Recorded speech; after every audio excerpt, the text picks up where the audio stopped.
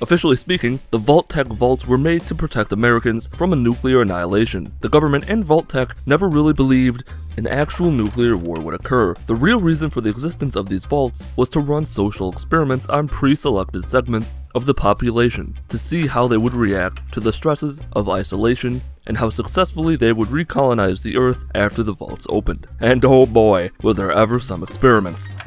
Number 6. Vault 77. Vault 77's experiment was strange, to say the least. Inside the vault was only one man and a crate of puppets. The experiment was to test the effects of near-total isolation, with the puppets being his only source of company. The Vault 77 dweller, later known as the Puppet Man, entered the vault on October 23, 2077, when the Great War began. At the 1 hour mark, he was pounding on the vault door and shouting to anyone who might be listening that they had forgotten all other vault dwellers. By March 23, 2078, he had been reduced to sitting in front of the vault door and sobbing. On February 4, 2079, he discovered and began to inspect the crate of puppets. By October 23rd, he had begun to act out simple scenes with these puppets, and by March 30th, 2079, he had created full roles and histories for all of them. The dog puppet was named Reverend Hound, and serving both as sheriff and part-time reverend, and another grandmother puppet, which he later named Grandma. He celebrated the birthday of the king with Grandma on this day.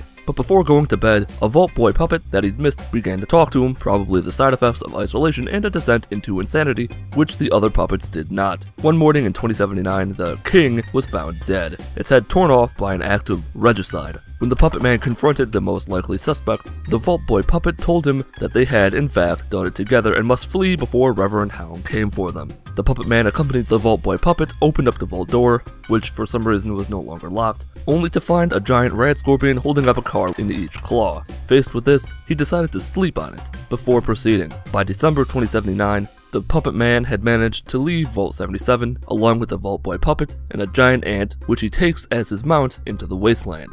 Vault 77 was thereafter abandoned. Number 5. Vault 11. Vault 11's experiment was to test whether or not people would sacrifice themselves for their fellow man. In this experiment, the inhabitants of Vault 11 were told that they must sacrifice one of their fellow vault dwellers each year, and that, should they refuse, all of the dwellers would be killed. In actuality, if the residents refused, an automated solution response was supposed to be played. The message stated that, by choosing not to select one of their own as a sacrifice, the dwellers are a shining example of humanity, and that no one would be killed. They are also informed that the vault door is then unlocked so they can come and go as they please, but are urged to consult with their overseer before they do so. However, by the time Vault 11 inhabitants refused to continue sacrificing their own dwellers, only 5 survivors remained. Evidence gathered from a computer terminal throughout the vault attests that the vault residents were required to select an annual sacrifice from among their members. Therefore, at the end of the overseer's term of office, the overseer was required to enter the chamber below the overseer's office to be executed by the vault's computers. The computer did not require that the sacrifice had to be the overseer, but if a sacrifice was not selected, the computer controlling the vault would kill them all. Of the original residents, only the overseer had entered the vault knowing about the yearly sacrifice. The residents of the vault, in their shock and anger at discovering this after having been sealed inside the vault, selected the original overseer, whom they viewed as having betrayed them all, as their first sacrifice. This decision would marry the positions of overseer and sacrifice until all of the inhabitants were dead. Number 4. Vault 106. Vault 106 experiment was very simple. Psychoactive drugs were released into the air filtration system 10 days after the door was sealed. The drug should affect some but not all of the residents. This is evidenced by the note to anyone who gets this, which was apparently written by someone who was not affected.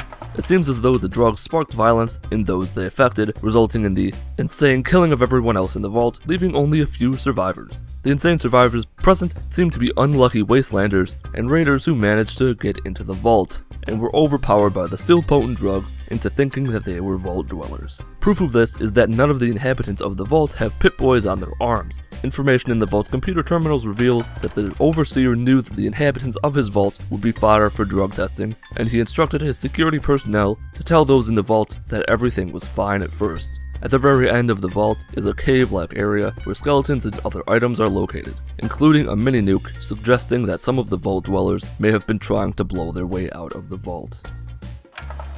Number 3.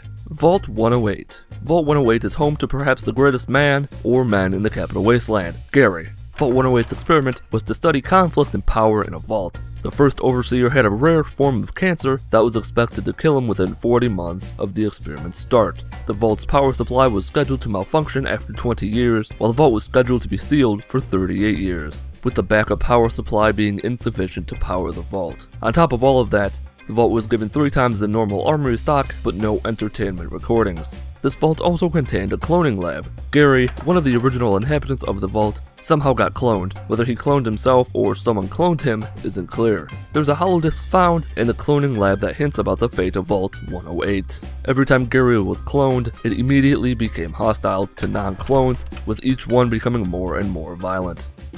After the 53rd clone was no different, the staff began to wonder what to do with all of the clones, as the vault's observation rooms were becoming full. The other entry in the holodisc says that Gary 54 was the same way, having injured Dr. Peterson during an examination. After the overpopulation of all the Garys, the staff decided to try to kill off some of them to reduce the population. The Garys did not like this, and so they revolted, killing all of the non-Garys in the vault. And for whatever reason, the only word they know how to say is Gary. Number 2. Vault 87.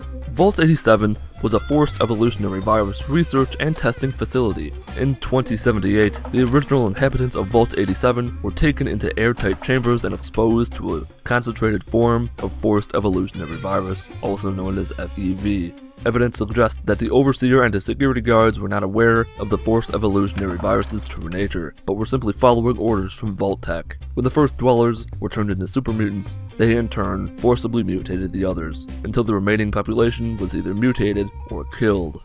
Vault 87 super mutants are obsessed with the preservation of their brand new species. Since they are all still sterile, they kidnap humans from all over the capital wasteland and bring them into the vault to be mutated. They have been doing this for nearly 200 years, until the source of the FEV started to run out. Because of the shortage of the green stuff, there are now mutant bands searching all over the capital wasteland for a new source of the virus.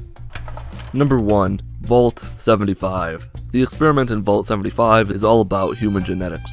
The goal was to alter the genetics of their subjects to create stronger and more intelligent superhumans. Vault 75 is located underneath Malden Middle School and presented to the public as a safe place for children in the school to take cover in the event of a nuclear war. In fact, when the war began in 2077, the children, with their designated families and teachers, entered the vault in time. But while all of the children were escorted to the atrium, the adults were separated and killed by vault security. The purpose of this vault was to enhance the gene pool of its selected residents to create stronger and more intelligent subjects. The surviving children were tested mentally and physically as part of the experiment. If they were intelligent and physically well built, they were either harvested for their good genes when they turned 18, or they were recruited to the Vault science team after graduation. Some others who were not up to the Vault standards could be allowed to join the general staff if allowed so by the overseer. The others who were deemed insufficient to the Vault standard were killed upon reaching the age of 18 prior to graduation. Alright, that's gonna do it for this video about the 6 most fucked up vaults in Fallout. If you enjoyed this video or learned anything, leave a like. Leave a dislike if you didn't like it or didn't learn anything. Leave a comment if you have any suggestions for any future top 10 video about any game or game character. My name is Paul of Mitten Squad. Have a wonderful day.